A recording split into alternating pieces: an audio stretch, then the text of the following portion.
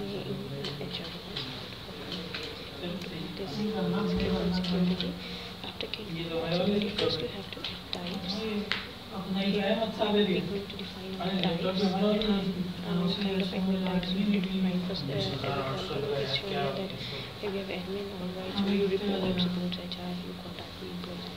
If you want to add types, you click on add, write any name what you want, then next click on submit, and admin type will be added. If you want to edit this, you can edit by clicking on edit, and edit, and then cancel.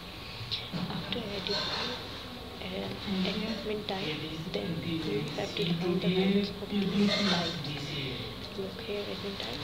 Here these types are down listed below here. Then in this drop down admin, we are having these module names, and we can define it by, for example, if you want view reports, we click on view reports, and we want to view only report section, so we click on this report section, click on report section, and then click on submit. When we click on submit, this,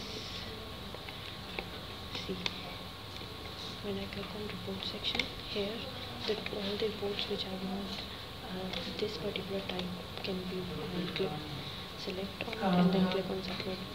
See here, I have typed view report, and I have selected a report. Whenever any employee or any person having this type can view only these reports. If I want to see this, that it can let for review reports HR, it will have completely HR rights. When click on submit, the person who is having an admin type view report can also access human resource. Add admin, we can add admin by clicking admin.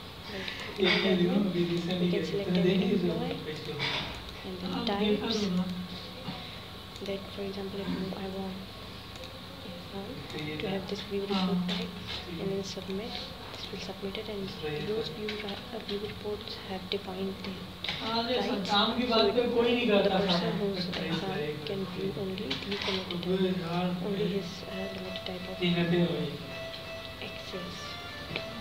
See, we have just we can do that we have an admin type who can view all admin, who has all rights. Here in view reports, he can only view only reports who has all the rights. So she has all the rights, must view reports. These two persons can only view reports. This is how the security process works. Thank you.